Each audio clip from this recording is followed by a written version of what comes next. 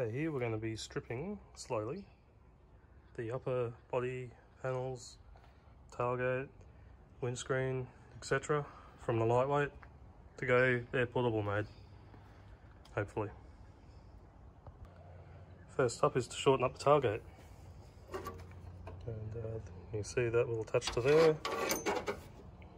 It was attached there, like so.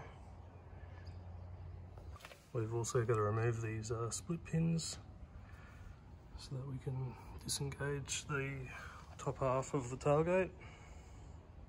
I was pointing at the wrong split pin, so that split pin comes out, the other one stays in, hopefully the tailgate comes apart. And there it is. The tall board part of the tailgate is removed. Next up's removal of the radio operator seats. They've been in there a while, they might be a bit tricky.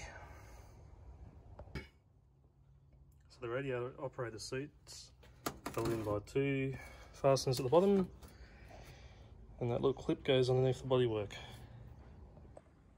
To get to that bolt there, the nut on the other side is just underneath there.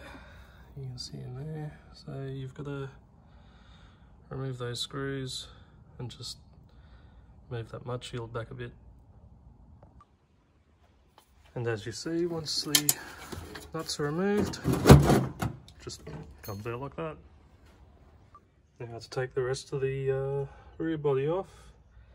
It's apparently just a case of removing those fasteners. I have to remove the seat belt. Same on both sides. This could be fun.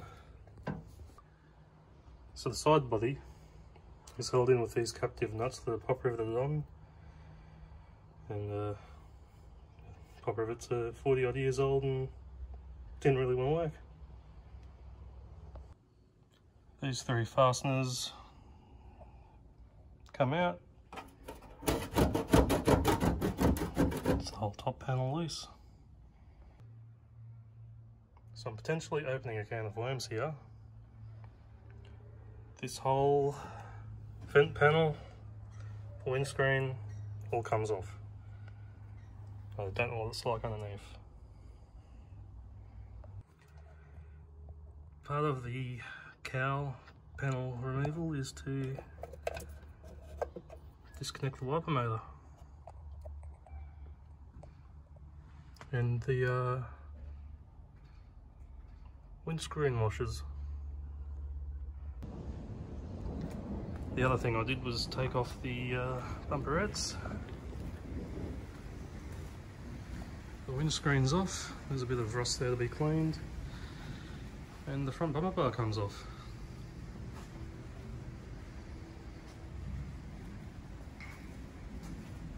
And the good thing is the side panels can stay on the lid sticks.